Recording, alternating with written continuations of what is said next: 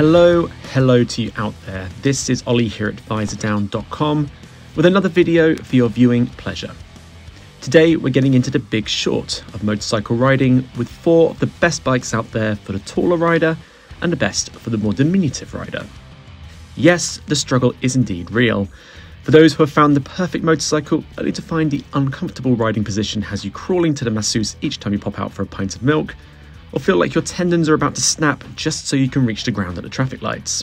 We can even relate here at Visordown, with our test team of Toad still getting ID'd at 5'7", while Alex lives in a different postcode all the way up there at 6'3".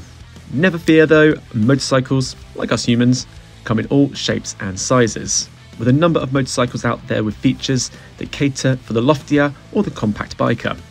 So, big or small, there really is a motorcycle for you. As a general rule of thumb, if you're a bit long or lanky, you're most likely to find comfort on an adventure motorcycle, with riding positions that are more upright and allow more space to stretch your legs. However, if your budget doesn't stretch beyond a 125cc, then your options are rather more limited. And yet, there is one pint-sized adventure motorcycle that fits the bill, with the Sinis Terrain, available in a choice of 125 and 380cc engines.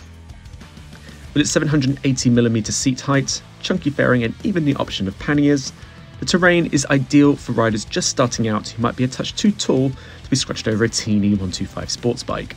While its modest 12.7 brake horsepower engine means the Terrain won't be cracking rocks or conquering Everest anytime soon, at just £3,399, it's a remarkably cheap way to get out into the wilderness, as long as it remains fairly flat. We're big fans of Honda's slap-bang-in-the-middle 500 range, boasting the CBR 500R sports bike, the CB 500F Naked, the CMX 500 Rebel Cruiser, and the Honda CB 500X. Though not strictly a full-blown adventure motorcycle, the Honda CB 500X with its longer suspension travel can head off-road, plus it is taller and it's more versatile than your average model in this mid-range sector. With its seat height at 830mm, there should be enough room for even the tallest rider to avoid having to do warm-up stretches each time they get on the bike.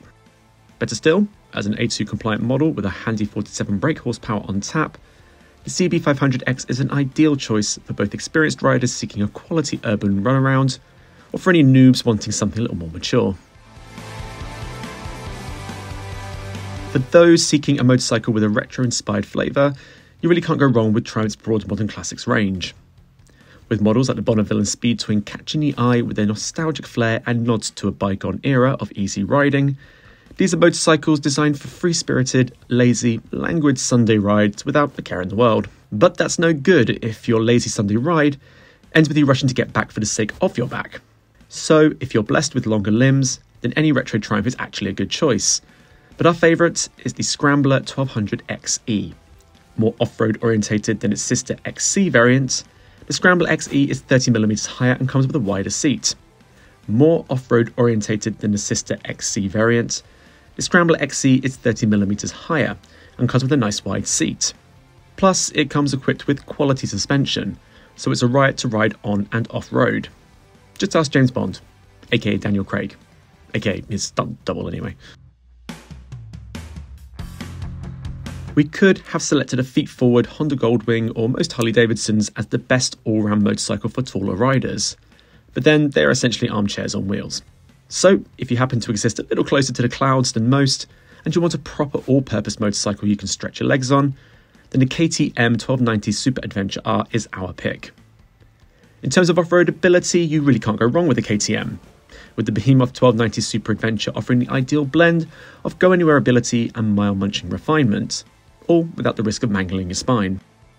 Choose the flagship R for the best seating position, with a great ground clearance demonstrated in the 880mm seat height, so you can get into position to enjoy its 160 brake horsepower V-twin engine, lashings of kit and gizmos, not to mention handling that entertains with its beastly Duke-inspired chassis setup.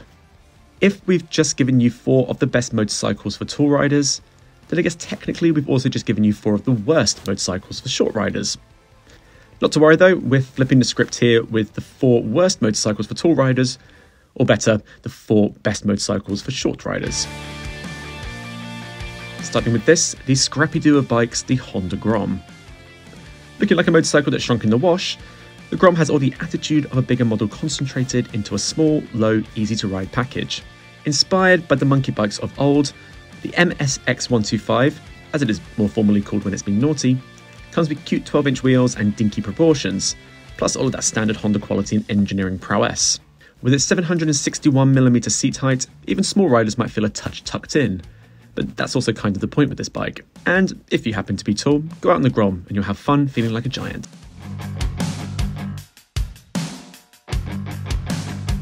We chose the adventure-orientated Honda CB500X as the best A2 motorcycle for tall riders. So it stands to reason that we make the sister CMX 500 Rebel our pick for those on the other side of the tape measure. One of the few cruiser-style models available in the sub-500cc segment, the Rebel is the perfect choice for short riders with its low seat setup, measured at a height of 690mm. It's not a full-on cruiser, but the Rebel is easy to ride and it feels practical. So while it might lack the cool factor of a big beefy Harley, the Honda is certainly a lot less intimidating than the bigger engined, heavier models of its type. Laid back, low-seated customs or cruisers will generally be designed closer to the ground, so naturally suits short riders. But which is the best one? Well, while we recommended the Triumph Scrambler 1200 XE for tall riders, it doesn't mean that the British marque has forgotten all about its shorter customers either, as demonstrated by the low-slung Bonneville Bobber. With its high-performance 1200 engine offering 76 brake horsepower and a bespoke single-shock rear end, the result is a low seat height of just 765mm. Plus all the performance, handling and braking of Triumph's already fine handling Bonnies. Just because you're shorter than most, that doesn't mean you should be deprived of a big hulking adventure motorcycle, especially one with the ground clearance you need to get your boots muddy. Some manufacturers have helpfully recognised this. For instance, the big-selling BMW R1250 GS Adventure, which is offered with different seat heights, while Triumph has the shorter version of its off-roader, the imaginatively titled Tiger 900 Low. However, we've plumped for the Harley-Davidson Pan America 1260 Special, with its nifty adaptive ride height system, which at the press of a button allows you to adjust the seat height from 895mm to just under 800mm. You'll need to fork out £600 for it, but the feature isn't just handy for smaller people, it's excellent for those who might have mobility difficulties getting on or off a motorcycle. So that's the long and short of it. 8 motorcycles to take a look at or avoid altogether if you either experienced a growth spurt as a teenager or spent those years waiting for it to happen. A bit of advice: make sure there is enough adjustment and support so you can ride your motorcycle comfortably and safely. After all, what's the point of riding your dream motorcycle only to spend more time thinking about your aching bones and muscles than enjoying the ride itself? And if you happen to be a tall or short rider out there and you ride a motorcycle that is perfect for you, give your fellow bikers a recommendation by posting a comment below. And while you're at it, please like and subscribe to the Visordown YouTube channel. Every thumbs up gets 2 thumbs up from me, promise. That's it from me. Until we meet again. Ciao for now.